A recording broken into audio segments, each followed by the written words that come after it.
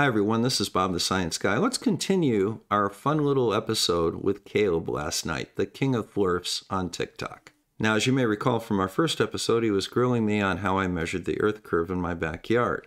We played some word games. That kind of stumped him because I actually knew the answers to them. And now he's entering into his next word game. Measure is actually collecting data. Deducing is what you do with the data. Oh my gosh! It is connecting the dots on the data. Okay, so I actually measured the drop over half a mile, and it's 2 inches. You measured? Whoa! You measured the drop. Did you take in the fact that we see in curved visual space? What's the difference between hyperbolic geometry? Hold on, Bob. What's the difference between hyperbolic geometry and Euclidean geometry? Well, Euclidean geometry, of course, is plane geometry. Hyperbolic and spherical geometry deal with curved surfaces. Now, just to clear a few things up, an example of Euclidean geometry is the surface of this lens cap. It's flat. Spherical geometry is the back of the bowl. It's curved.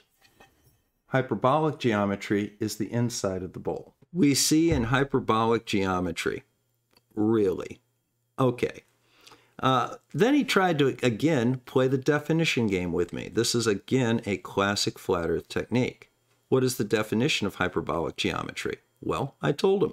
And even though my answer, of course, was correct, he has to somehow say that it's wrong. Let's see how he does that.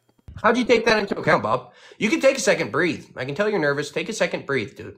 I'm not nervous at all.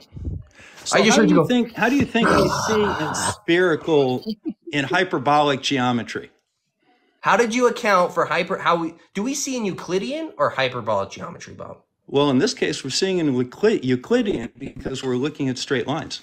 Whoa. What are you using to see in Euclidean geometry? You're trying to say that because my eyes are spherical, that somehow makes my vision spherical? Yeah, one thing I don't think Caleb understands is the difference between hyperbolic, spherical, and Euclidean geometry is not triangles, squares, and circles and lines.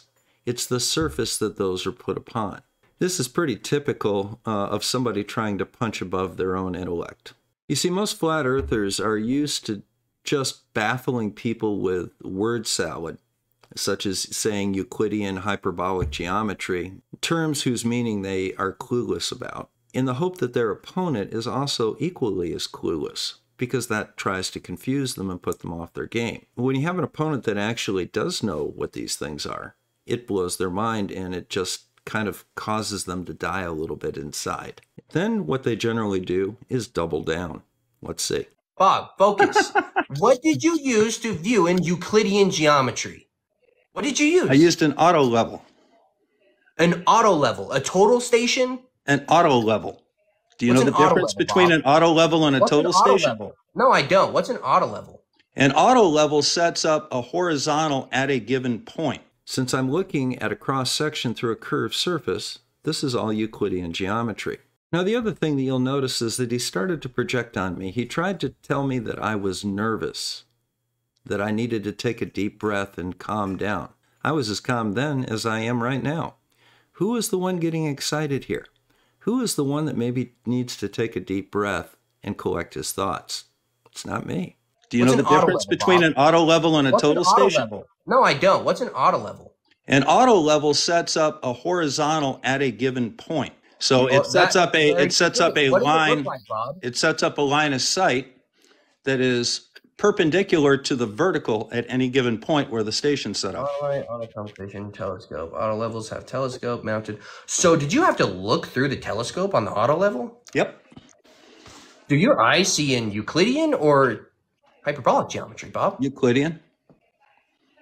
Holy shit. You genuinely think our eyes see in Euclidean geometry, Bob? Okay, Bob, tell me, what is this? Now, this is another classic technique. Even though I gave the correct answer, he's going to somehow imply that it was wrong and laughably wrong. And then he's going to demonstrate what he thinks hyperbolic eyesight means. Let's see. You're going to have to walk that back. What is this, Bob? Does this look like Euclidean geometry or hyperbolic geometry? Euclidean. You think these lines are straight? Even though these lines are perfectly straight on this walkway, they're coming to a point, and you think that's Euclidean. That's called perspective. Doesn't have to do with hyperbolic geometry. Very simple, Bob. We're trying to explain to you that we see in hyperbolic geometry. That's not hyperbolic geometry. I can send you plenty of papers talking about how we see in hyperbolic geometry, binocular space. That's right, ladies and gentlemen. He thinks simple perspective is hyperbolic geometry. And more importantly, then he offers to send me quote-unquote papers. Flat earthers and science deniers in general, when they try to cite papers, generally what they'll do is they'll do a word search for a particular phrase that they're trying to promote. They'll find a paper that has that phrase in it, and then they'll go to the sentence that has the phrase. They won't read the paper, because even though the sentence in their mind supports their position, the paper itself does not. Hyperbolic geometry. Is this Euclidean? Just so I can actually, let me. Where'd you go? Let's let this screen record start. Just give it 1 second. Bob, looks like Euclidean geometry or hyperbolic geometry? That's Euclidean geometry. Yo, perfect. Perfect clip, Bob. Thank you for that. Now, for those of you that are getting a little confused without a scorecard, this is another technique that he's doing. Now, he's trying to imply that I'm wrong, and he's trying to intimidate me by doing a screen recording of me giving the answer that I just gave. And some people that don't understand this very well, they may begin to question their answer and try and change it a little bit, in which case he'll point out the change. I was sure of my answer, so I gave the same one. So he can record me giving correct answers all he wishes, because I'm recording too. This is Bob the Science Guy. Follow me for more.